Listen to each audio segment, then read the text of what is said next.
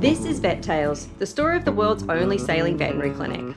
Last episode, we visited the off-grid island community of Isla Partida, where we provided free veterinary consultations to the island's dogs. This episode, we go back to La Paz to re-provision to return with vaccinations for all the animals we met along the way.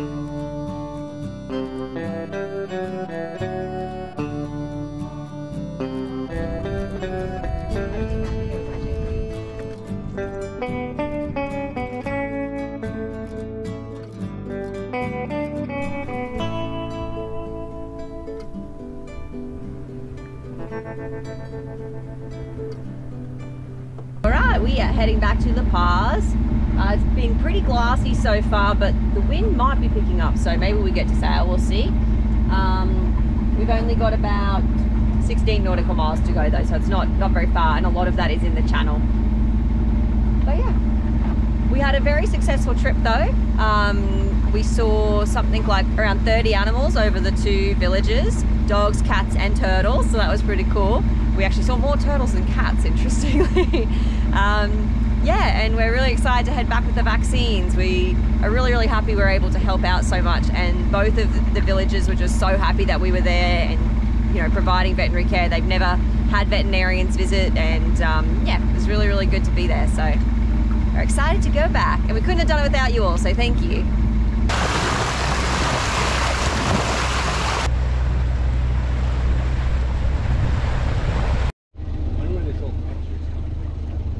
Zero.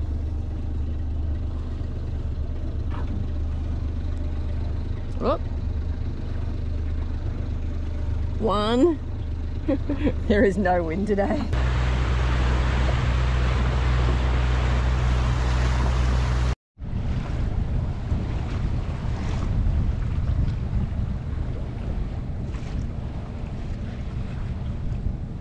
My new favourite way to sail, we're going downwind again. We actually got a little bit of wind, and we're going like between 3 and 3.5 knots. We're not going super fast, but it's very comfortable. Just got the head sail out. The wind's almost directly behind us. Now we want a spinnaker so we can go fast in light winds downwind.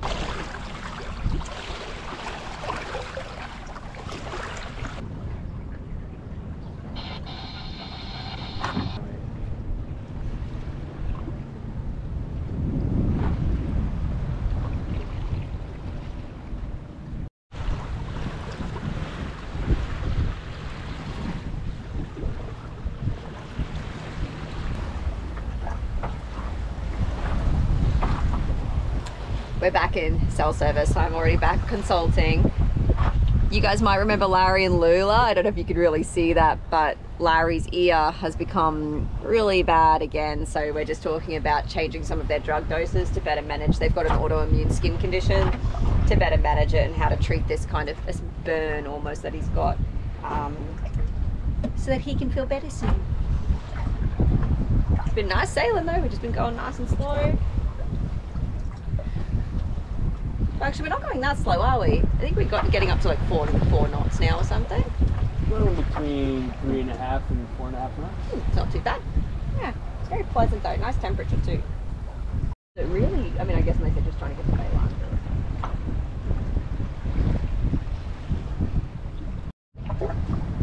All right, we just had a nice successful jibe, and it's pointing us in a good direction to head in.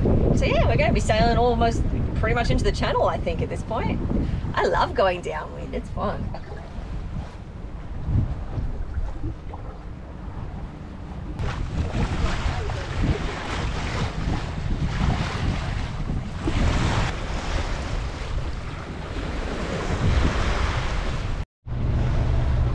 We've got the motor on because we are actually going to attempt to sail the channel, which we've never done before, but we've got good wind for it. But there are sailboats coming in and out with sails on, and we'd rather just have our motor on, so if anything goes wrong, we're ready, because it's our first time trying. But I'm excited to try.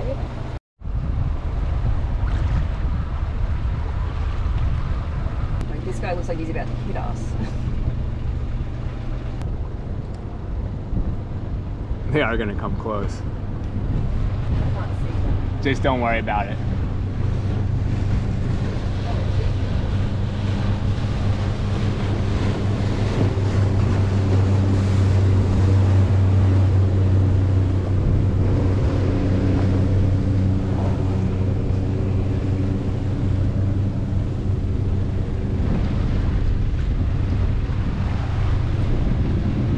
trying not to be nervous. I'm like,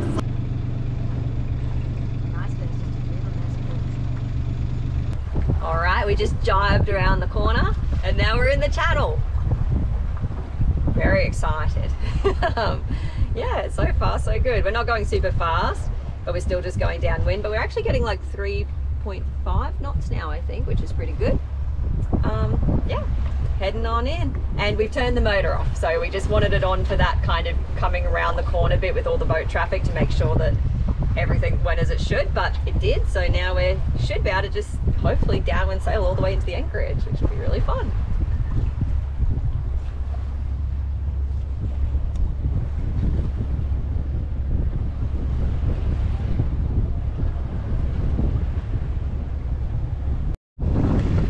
Just passing one of the marinas and we're getting quite close to the anchorage.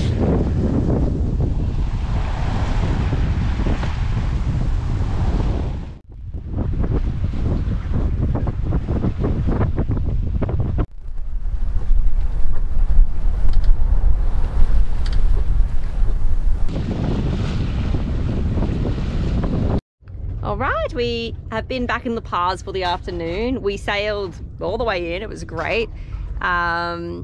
Yeah, and our anchoring spot was of course open because nobody else can anchor here because we're in 1.8 meters of water, so it was great.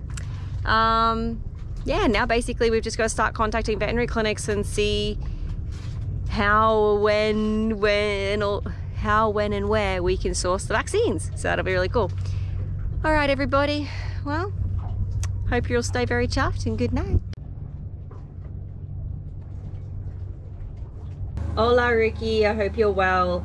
I wanted to let you know about a sea turtle that we saw. I think she was an adult female.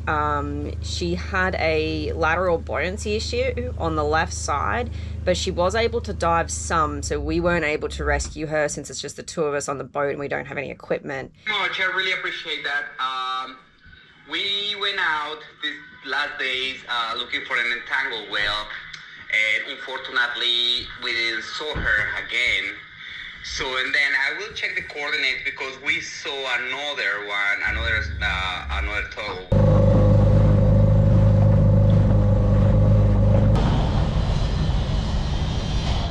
We just finished up at the bank.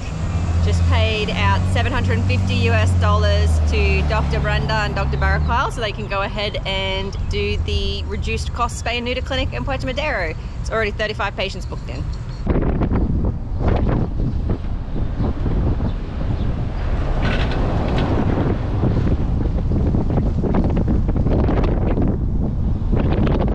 We just picked up all of our vaccines. It was around $400 worth of vaccines, but we've got vaccines for 25 dogs, 5 cats, and 30 rabies to do everybody, and all of the vaccine cards.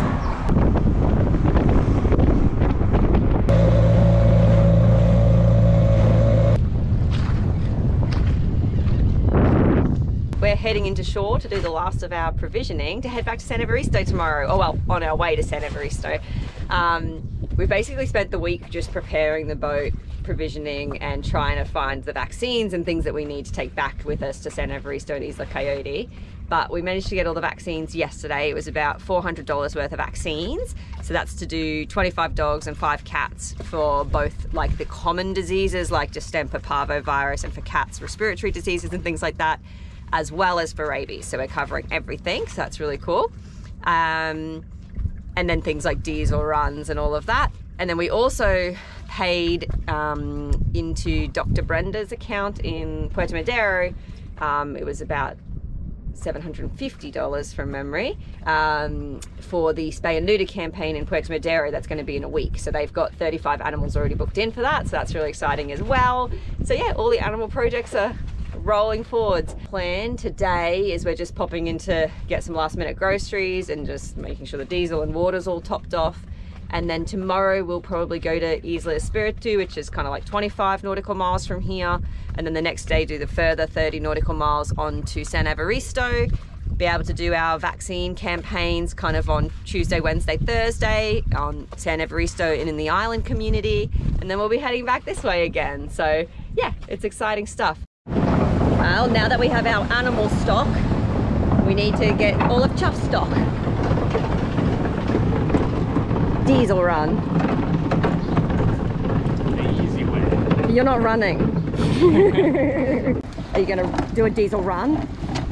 Oh, careful. Crashing this car. We definitely can't afford any crashing.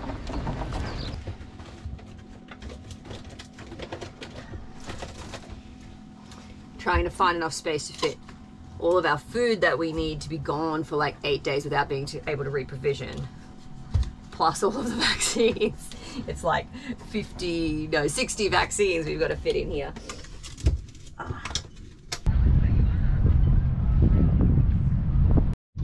All right, we're just lifting anchor, getting ready to head north to San Evaristo. Yeah, so right now we're just coming through the Paz Channel. The plan is to stop at Isla Espiritu Santo tonight, and then tomorrow continue on to San Evaristo, where we'll be doing the vaccines. Then we'll go to Isla Caleta to vaccinate their 3 dogs before heading back this way. So we're thinking it'll take about 7 days round trip, because we'll probably stay a couple nights at each place, and yeah, very excited to do this little trip again. Maybe go to some new anchorages, we'll see. Are you ready to go? Ready. Well, the weather changes dramatically here. It was like bikini weather in the anchorage, and then we've just gotten out and now it's like freezing cold and some wind. But we're not raising sails yet. We're gonna let ourselves just go a little further out, because sometimes the wind dies very quickly once you're out of this little channel entrance. Anyway. Yeah, and as Jim said, we are going straight into the wind right now, so there's more apparent wind than there actually is.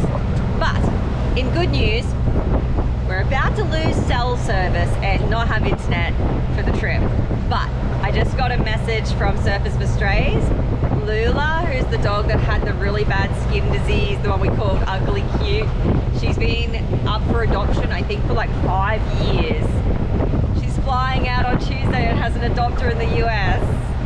It's so exciting. So yeah, she'll be getting adopted very, very soon. Well, she's already adopted. She's heading to her new home. So really amazing news. That's put me in a very, very good mood. A great final message before switching off and not having a phone for a week. Well, I mean, I'll have a phone, but you know, not having reception. Yay! Oh, and I should mention, her brother Larry is still up for adoption. He's also looking for a forever home, and it'd be so amazing to get both of them adopted this year. So if you're looking for a special doggy, he's very cute.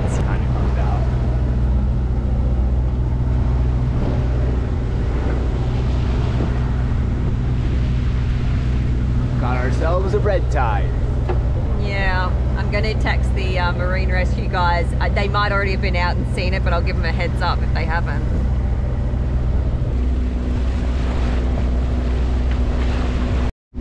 So we waited before looking at getting the sails up, because you get kind of a bit of a weird land effect there. And as you can see, only a couple miles away, it's now glassy.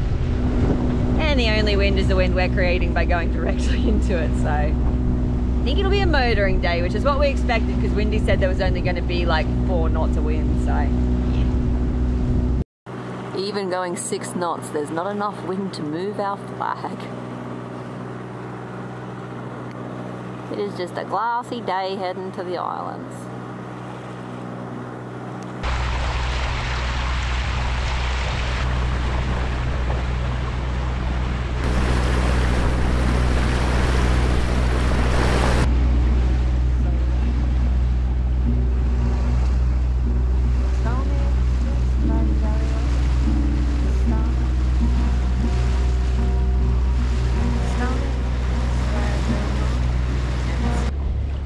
We spotted another turtle that looks dead. I'm gonna go take a look and make sure it's not just really sick.